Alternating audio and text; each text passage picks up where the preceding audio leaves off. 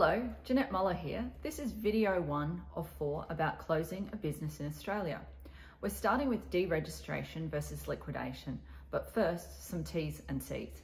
All information provided is my opinion. It's not to be taken as legal or accounting advice. If you need information, contact Solvers. We at the Solvers help businesses define their problems through the lens of cost-benefit analysis, whilst identifying the best professional skills necessary to resolve key issues.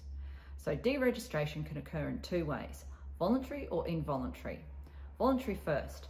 This involves you paying a fee of $44, completing an ASIC form that primarily involves box ticking, and confirming that the information is true and correct. That's it. Once accepted by ASIC, it is wiped from history, and unless there are any serious reasons to exhume the company, for example fraud, it will remain buried. The box ticking involves confirming that members of the company agree with the deregistration, that the company is not trading, that it has assets worth less than $1,000, that it doesn't have any liabilities, and finally, it must not be involved in any legal proceedings. Thanks for listening. Get in touch with me at the Solvers to find out more.